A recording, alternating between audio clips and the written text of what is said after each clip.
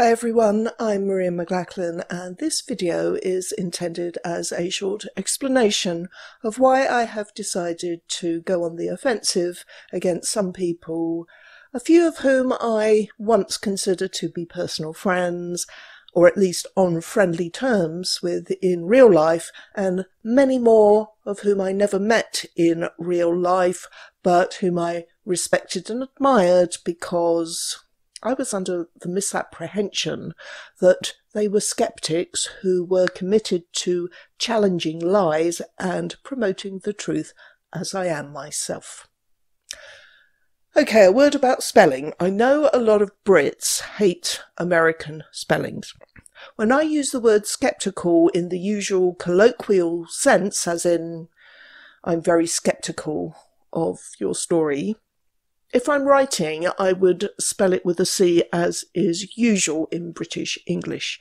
But when I talk about the outlook on life, sometimes known as scientific skepticism or rational skepticism, I like to spell it with a K because that is the original Greek spelling. There is no letter C in Greek.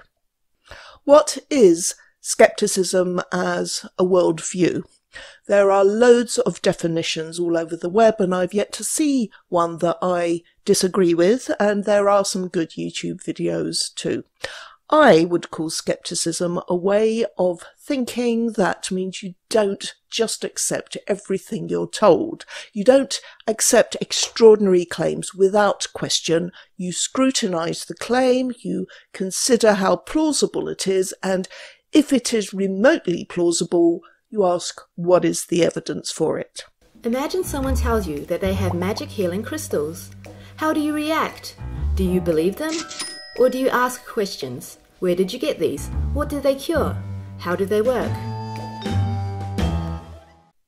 Even if you've never thought about it before, I'm sure you will understand that as far as evidence for medical treatment is concerned, not all evidence is considered equally useful. There is a hierarchy, often expressed graphically in pyramid form, with the highest standard, the best form of evidence at the top.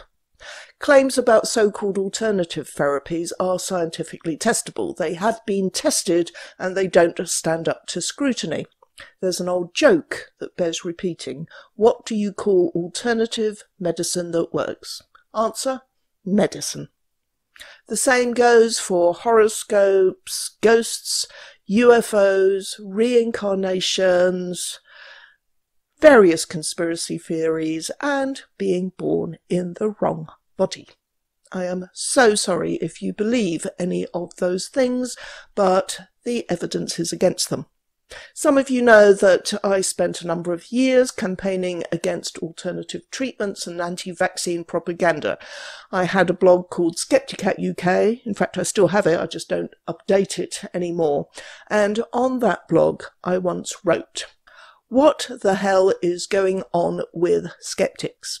I've never been one to suffer fools gladly, and one of the most dismaying things I've discovered recently about those who, apparently in all seriousness, identify as skeptics is how many of them are fools."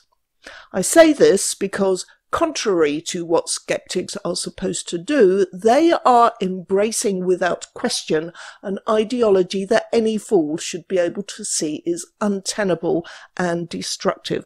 Why can't these skeptic fools see this? Is it because they are simply not looking? Because they are letting their hearts rule their heads? Because they are frightened of being publicly denounced as bigots? I get all that, but why the attempts to silence those they disagree with rather than challenging us on the basis of reason and evidence as skeptics are supposed to? Why the unfriending, blocking and smearing on social media? Why the sheer nastiness some of them are directing at those of us who see the things that they appear to be oblivious to or would rather not acknowledge? Is it, perchance, because those who behave like this know, somewhere deep down, that they are on a hiding to nothing and it's an argument they can't win? Repeating trans women are women like a parrot on speed isn't an argument, by the way. Is it because they know that the core tenets of transgender ideology are metaphysical rather than scientific? Block, smear, insult, whatever it takes to get us to shut up, right? In your dreams. Women and our male allies, including many trans-identifying people, are fighting back, and we will win because the gender ideology that has gained such a strong foothold without most of the population even realizing it is regressive and steeped in sexism.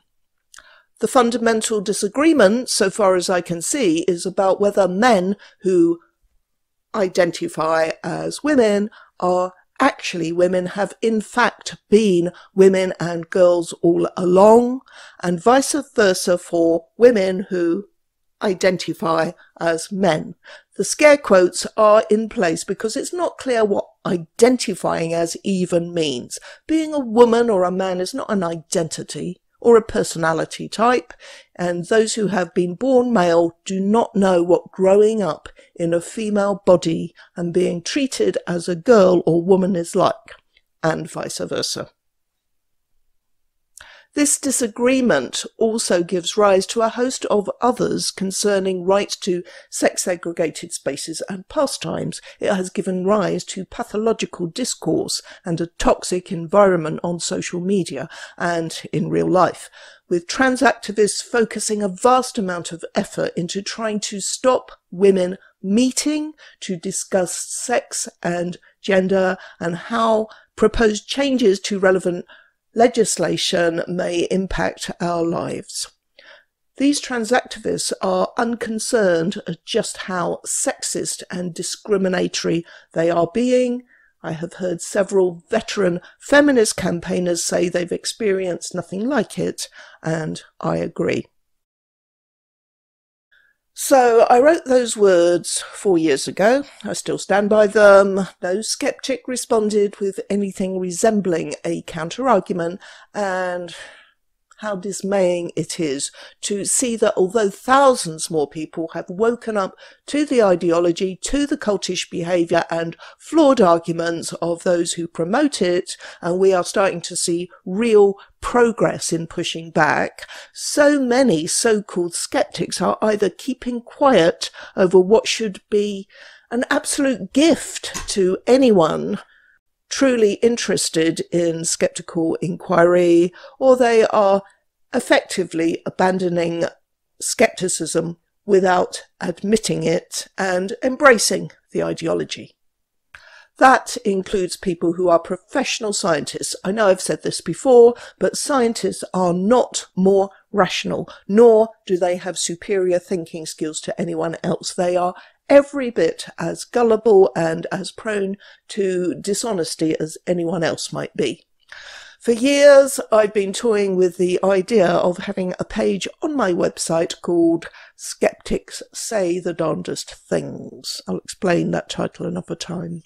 That's still an ambition, actually, but in the meantime, I've started a new playlist of that name, and the only thing I've put on it so far is the video I did reacting to Rebecca Watson and P.Z. Myers, both of whom are high-profile members of the US skeptic community, such as it still exists.